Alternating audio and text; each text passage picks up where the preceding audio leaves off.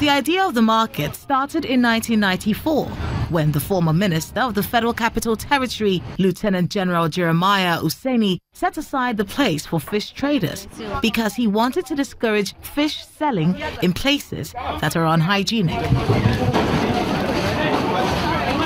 However, the market effectively took off in 2005 when former FCT Minister and now Governor of Kaduna State, Malam Nasir El-Rufai, relocated the traders who were scattered across the nation's capital.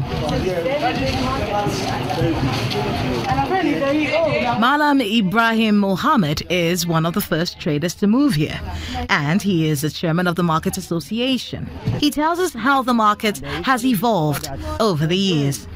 For FCT to move on and the environs like the Niger State, Nasarawa State, Kogi State, Plateau State, they don't have any fish market, so they decide to establish Kado fish market so that all these neighboring states can bring their fish to Kado fish market to sell.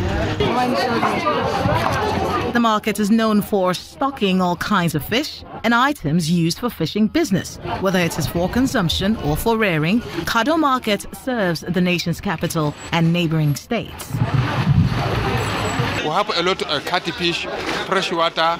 We have guarua and asa, yoni, and other seafood we have available.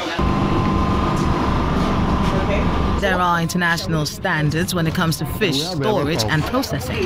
At the Kado fish market, power supply is a major issue that inhibits the traders from achieving these standards. Then this one, the normal storage is written in the Kado. But in Nigeria here, the government cannot be able to give us enough power supply so that we can maintain the storage system written in the lesson of this. And if you look at this way, you see how we are right about the degree centigrade. How long? 18 degrees centigrade. So we need to have a steady light. Mubarak Umar is a student of the Umar Ali Shinkafi Polytechnic, Sokoto. When he's not in school, he's in the market, making some money to sustain his education. However, access to finance is a major challenge for some of these traders, including Mubarak.